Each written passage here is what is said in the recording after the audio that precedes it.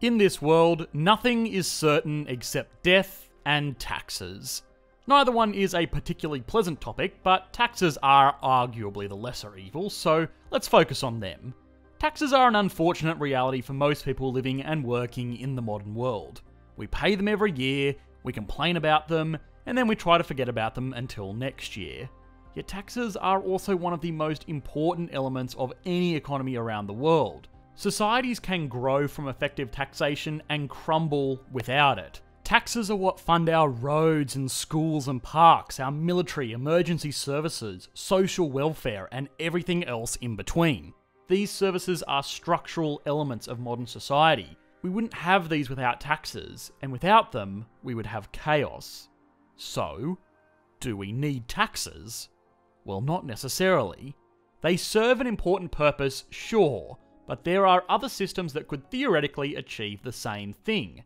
Any alternatives that exist to one of the most important factors in our economies are worth exploring, even if some of them are a bit out there. You are watching an Economics Explained video made possible by our patrons on Patreon. If you enjoy these videos, please consider liking and subscribing. Before we start trying to prove Ben Franklin wrong, it is important to truly understand what it is that taxes achieve and why we pay them.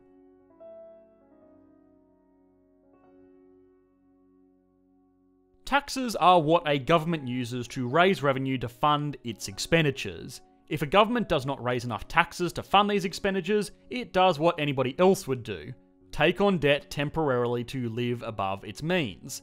This is the massively oversimplified cycle of government fiscal policy in our modern economies, and it should make sense to everyone. If we stop paying taxes, the government either has to stop paying for services that keep society going, or it takes on more and more debt until it ends up going bankrupt. So this is why taxes are levied. Simple enough. But there is more nuance to this argument. Certain economic schools of thought, not to mention political ideologies, advocate for raising fewer tax dollars and spending less money. Their opposition will argue that raising more tax dollars and spending more money is the way to go. Both of these sides will argue that their way is the right way to deliver the most overall prosperity to an economy. They can't both be right, right?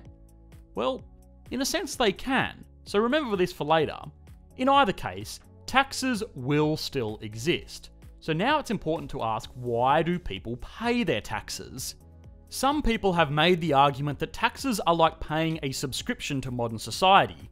But let's be honest, it's not out of some civic duty to keep your nation going, or even because you think you will benefit from government programs. I mean, come on. Let's be honest.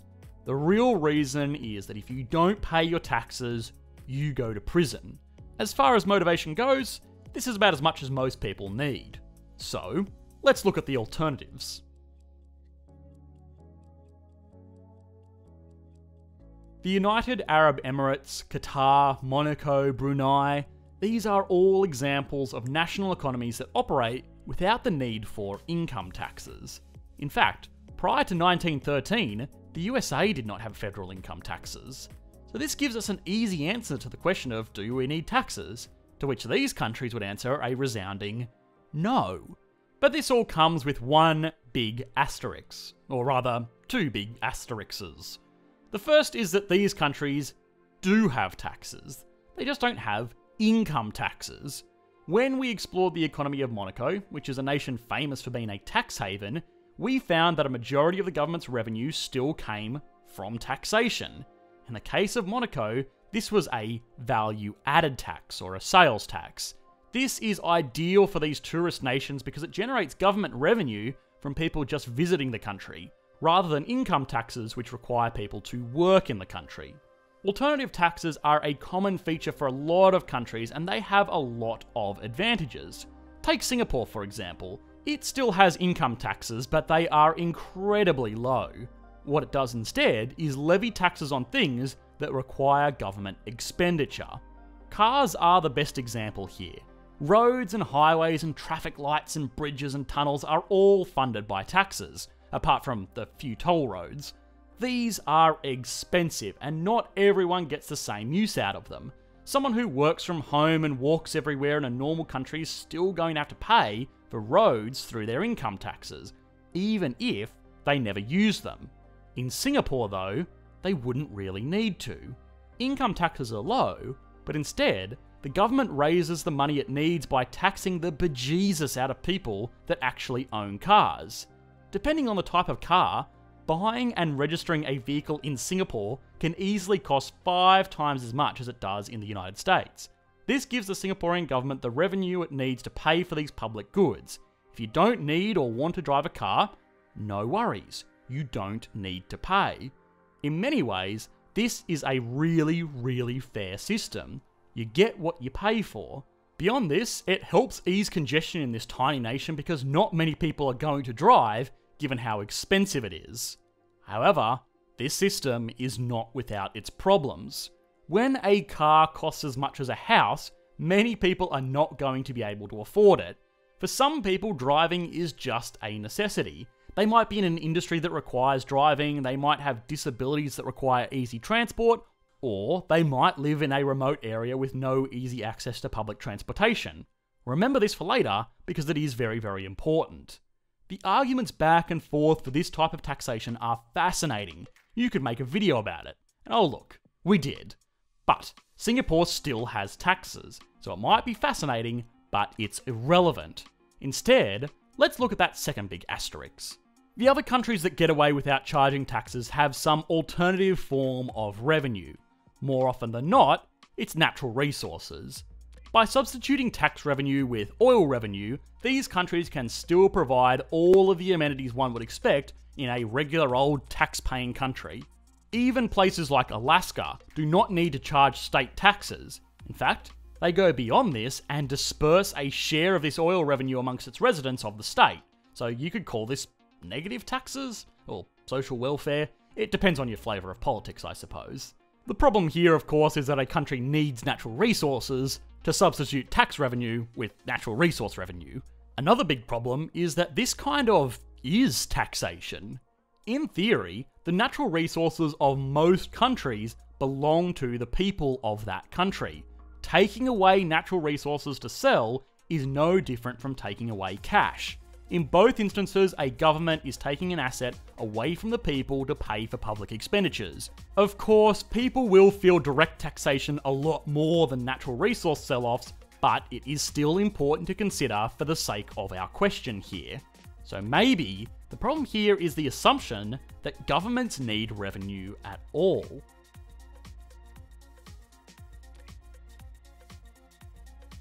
You have probably asked this question as a kid.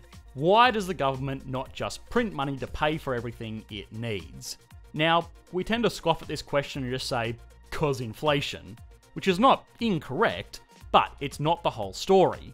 In reality, there is not much stopping a government like the US conjuring cash into existence to pay for everything it needs. Logistically, this is what it already does. If Uncle Sam needs to write a check, he does so by snapping his fingers and hey presto, there's some money. If you did this indefinitely, you would eventually introduce more and more and more money into the economy. Cash is an asset like any other. Its value is determined by supply and demand. The only reason this gets confusing is that we normally express the value of an item as a nominal cash value. Outside of this, if you have more money being pumped into the economy, it will cause inflation because the supply rises, although it will do it slowly. What a country like this would need is a way to drive up demand for the currency to ensure that it stays in line with this increased supply. The easiest way for a government to ensure that there is a consistent demand for its currency is to force the citizens of the nation to deliver a portion of this currency back to them at the end of every year, as taxes.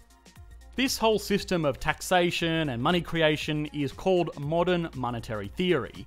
Subscribers to this theory will argue that, in theory, a government, especially a government like the United States, can just keep on printing money. So long as they can find a way to ensure that people still demand the currency, they can create this money to pay for your roads, schools, and whatever else you want. Actually maintaining that demand without taxation is the hard part, and of course, if not done properly, you are going to get hyperinflation. Hyperinflation is straight up not a good time, so eventually this type of system is bound to become unstable. Hopefully, that isn't a huge surprise to too many people. Okay, so this is all not looking so great for our do we need taxes question, but so far we have held on to the assumption that we actually need government expenditure, or for that matter, governments at all. What would happen if we let go of all of these assumptions?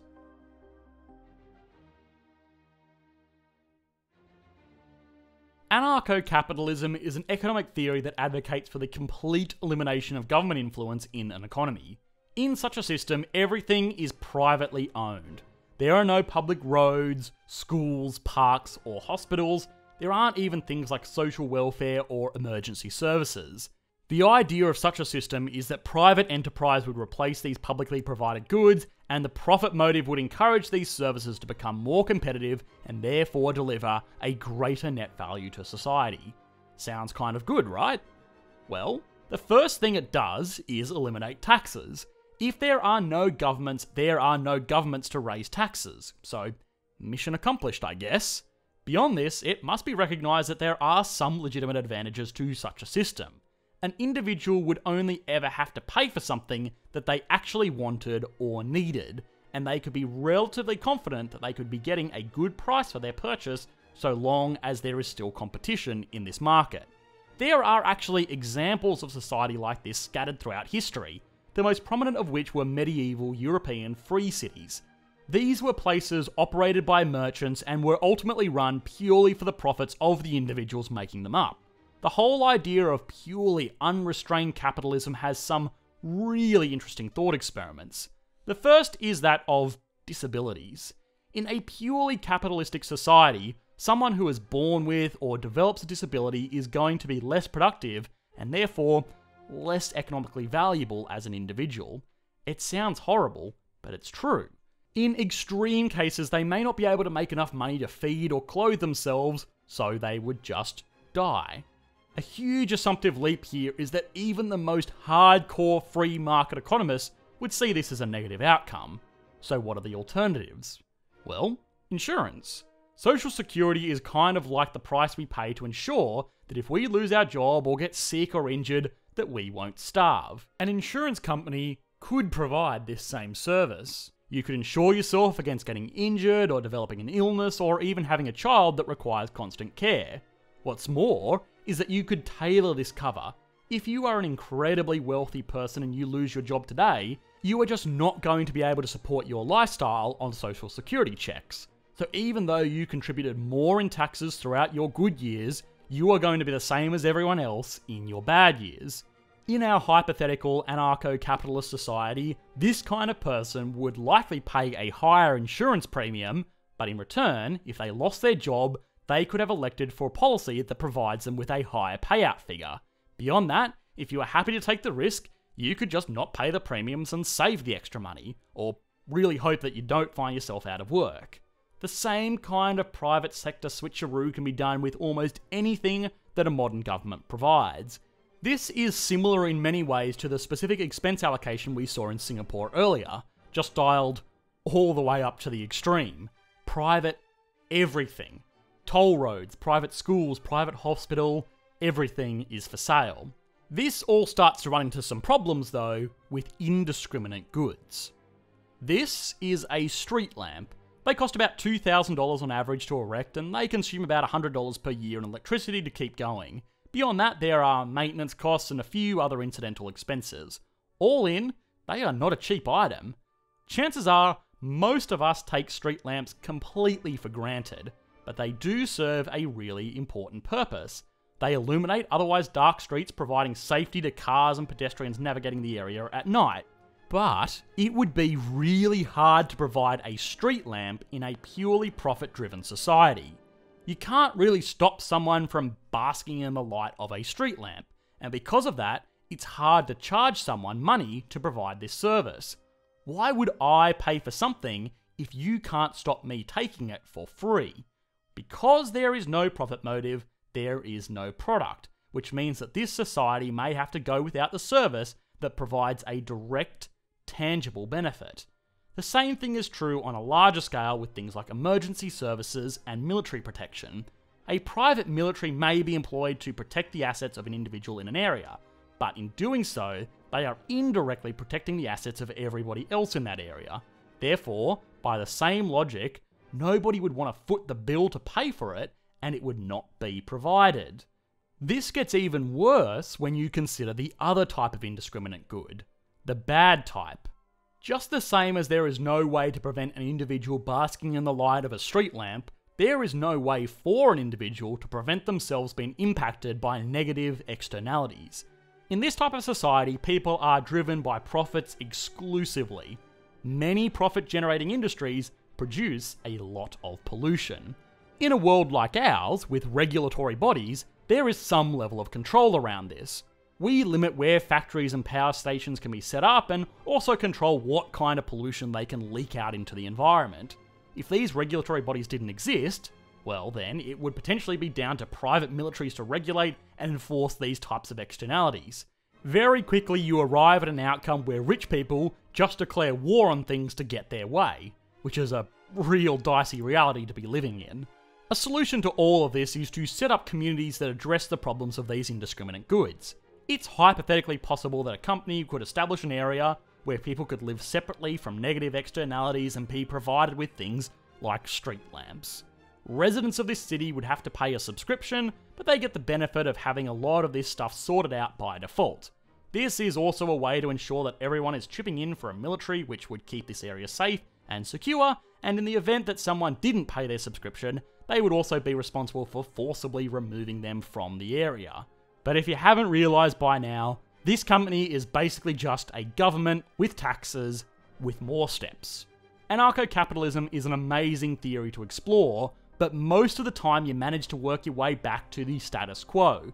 The truth is that most products and services are best delivered by corporations with a profit motive, the same way that there are products and services best delivered by governments simply looking to retain power. The exact place to draw the line between businesses and government services is the real debate, but it almost certainly does not lie at either extreme of the scale. This is one of those things that I'm expecting some pushback on. There are passionate advocates for a totally free market, so I put it on you. How would you structure the economy of a perfect society? The best answer will get featured in the next video on this subject, and if the answer is really fantastic, we will explore this hypothetical country, just like one of our normal country videos, over on our second channel. So leave your comments in the comments section below, guys.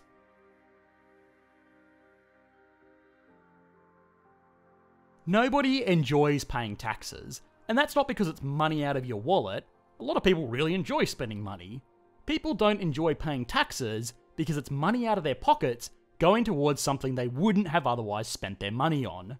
Tax dollars often aren't going to directly improve the quality of life of the people paying them, but they do materially improve society. So long as it is agreed that there are items that would not be provided by private businesses in a competitive market, and that those items do have value, we will need a collective organisation to supply those goods. The most prominent collective organisations we have in the world are governments. And the best tool these governments have available to them to raise revenue is taxes. There are alternatives, but they have their limitations. Do we need to tax as much as we do? Well, no, maybe not. Are there better taxes to levy in smarter ways? Almost definitely. But do we need taxes? Well, they are the worst possible solution, apart from all of the alternatives. Hi guys, thanks for watching. If you enjoyed this video, please consider liking and subscribing. This video and every other video on the channel are made possible by our amazing patrons over on Patreon. So a huge thank you to the team over there. Make sure to tune in to our Do We Need Taxes Q&A session over on the second channel for what I'm sure will be a very heated debate on a very interesting subject.